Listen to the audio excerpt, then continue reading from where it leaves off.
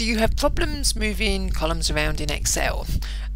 I have done, and I normally go into Power Query to answer this. So Power Query does it really well. But sometimes if you go into Power Query, it's going to chuck the data out the other side, and there must be another way. So I'm going to show you how to move columns around in an Excel table, and this is a really useful thing. The first thing we've got to do is make sure our data is an Excel table. So what I've done with this data is I've gone to the Format as Table menu, that's this one here, and I've just chosen a design.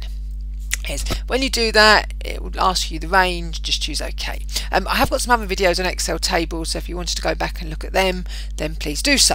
So this is a table, and it works slightly different to if you were just moving a column in just normal data, which is why I haven't quite, it wasn't until today that I thought, you know what, I'm going to get to the bottom of this, because there's got to be an easy way. So let's say, for instance, in this data here, we wanted this, let's get my drawing right. Okay, we wanted the amount column to be here. Okay, so we want to pick the column up and we want to move it. And if you've tried doing this inside Excel tables, it may well have frustrated you to the point you've just given up. Anyway, so let's show you how we can do it. So I'm going to click on the word amount in C1, and let me just zoom in on there so you can see that.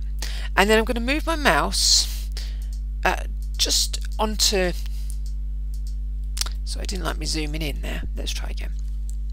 Start that again. So click on the word amount, and then I'm going to relocate my mouse so that it looks like a four-headed arrow, so like an arrow with 4 spikes coming out of it.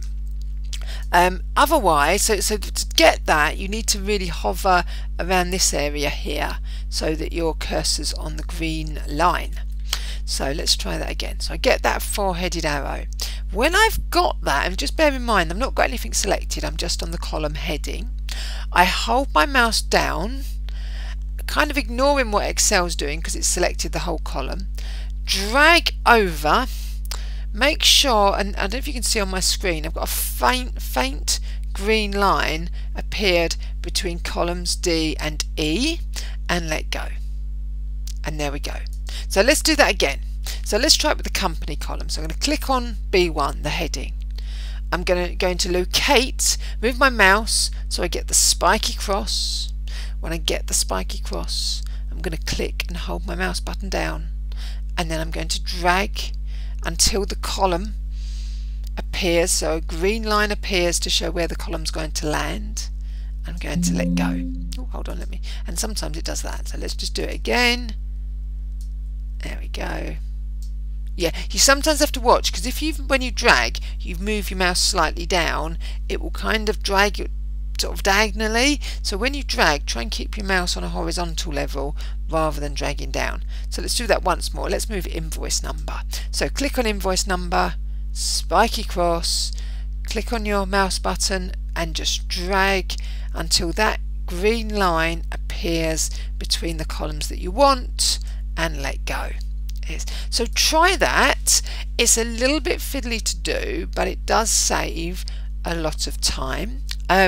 If we want to move rows, it's slightly different. I'm going to show you that. So what I'm going to do, I'm going to highlight a row, and notice when I highlight the row, I don't go to row 3 because that's going to do all the row right along to FXD over there.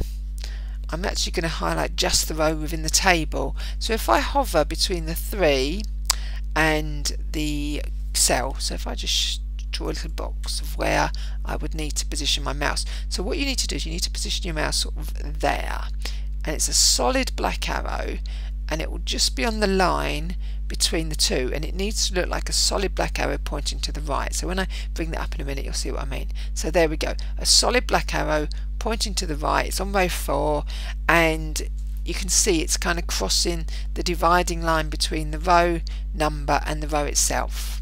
Okay, click once. It's just highlighted that row, and now I can get that spike, and I can just drag down, and you'll see the green line just coming up to show me where it's going to place that row, and I let go. here. So let's just do that again.